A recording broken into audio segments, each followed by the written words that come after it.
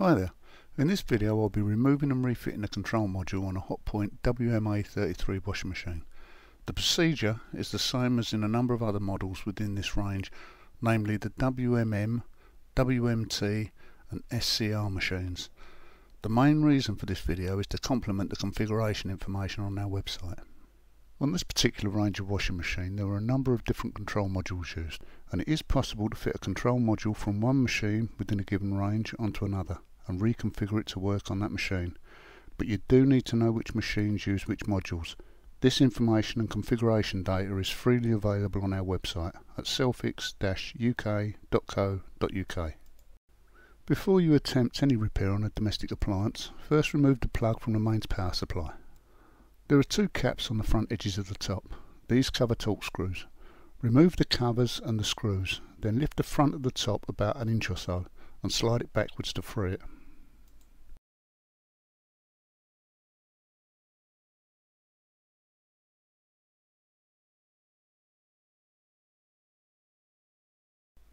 Pull the soap drawer out as far as it will come.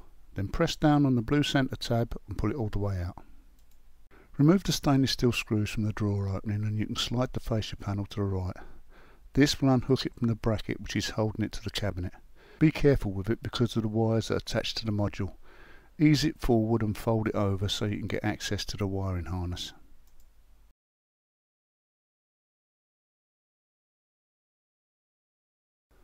At this point it would be a good idea to take a photo of the terminal blocks for when it comes to replacing them. Now remove them one by one and don't pull on the wires. Ease the terminal blocks away from the module. If you have to touch the module, then do so by holding the edges. As with the terminal blocks, don't pull on the wiring alone but grip the connectors and ease the terminals apart. This way you'll have less possibility of snapping the wires or damaging the module.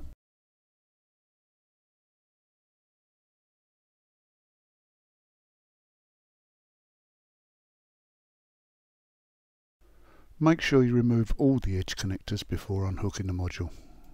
When all the terminal blocks have been removed, bend the little tabs away from the module as you ease it up. When all three have been released, the module will come free. Once again, just hold the edges of the module or the aluminium bracket in the centre to grip it by, just in case it's not the module that's at fault, because just touching the components on the board could cause them to short out. I doubt if you'll have the necessary equipment to test the module, but you can give it a visual check to see if any of the copper tracks have blown. This would indicate that the module needs replacing, but be careful because in these cases it usually isn't the module that's at fault, it would be something else that caused the module to blow, such as a short somewhere or more commonly a defective motor. So just replacing the module without rectifying the cause will only blow the new module. These three clips hold the module in place, while the upper section hooks into these bits of moulding.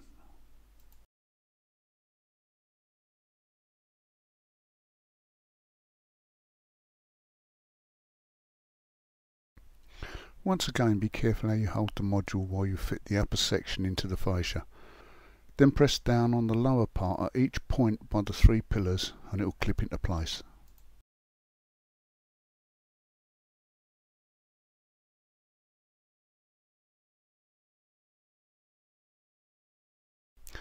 At this point you may want to refer to your previously taken photos or diagrams as to where each edge connector fits.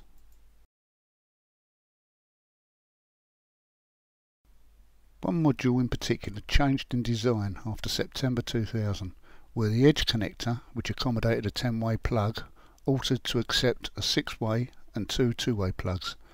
There's more information about this on the relevant section on the website.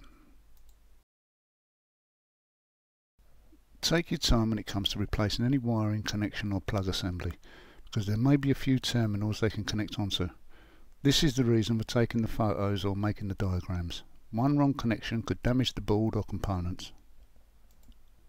You're not in a race, look carefully at what you're doing. If needs be, take a few moments and study how it all fits together before actually doing it. These modules cost a lot of money, and damaging one for the sake of a few moments spent looking at it to see what goes where is daft. When you've checked that all the terminals have been fitted correctly, lift the fascia up and hook it into this bracket. Make sure the wires don't get caught as you refit it.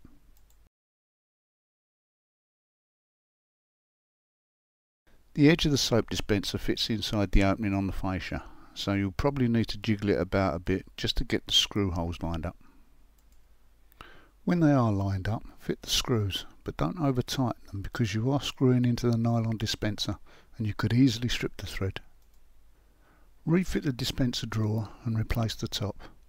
Because we will now be going into the configuration section of this video, make sure the door is closed as well, and turn the power back onto the machine.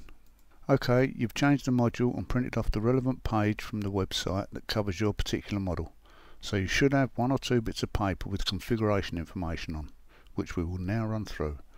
As I said at the beginning of this video, this is a WMA33. Your model may be different, so go by the information printed on your bits of paper. Start with the selector at off. Turn the selector to K while pressing super rinse and rinse hold, and continue holding the buttons for about 5 seconds. The super rinse, rinse hold and rinse and spin LEDs will now start flashing. Press start for about 2 seconds and all the LEDs will go out. This confirms the module configuration program has been started. Choose your model from the list. This is a WMA33, and turn the selector to the first code letter for that model.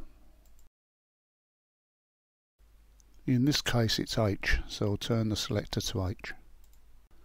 Touch the start button and the super rinse LED lights to accept the code. The next code letter on my list is E, so I'll turn the selector to E and touch the start button. Now the rinse hold lights up. The following code letter is F, so I'll turn the selector to F, touch the start button and both rinse hold and super rinse light up. The last code letter is Z again, so I'll turn the selector to E and now super rinse flashes while rinse hold lights up. The final spin LED also lights, but that's irrelevant. It could be on or off at this point.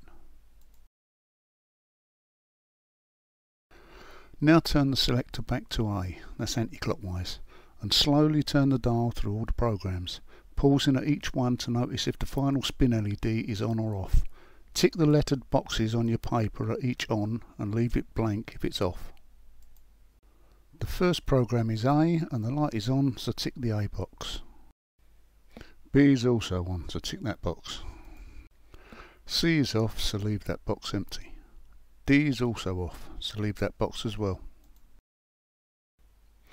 E is on, so tick that box. F is on, so tick that box. G is on, so tick that box.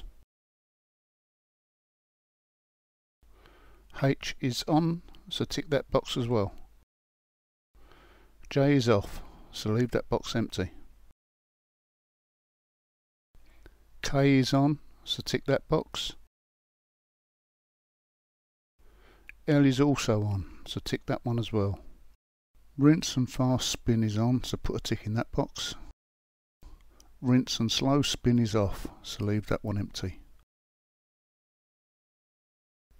Fast spin is on, so tick that one. And slow spin is off. You will now have a number of ticks and blank spaces in the boxes on your configuration sheet.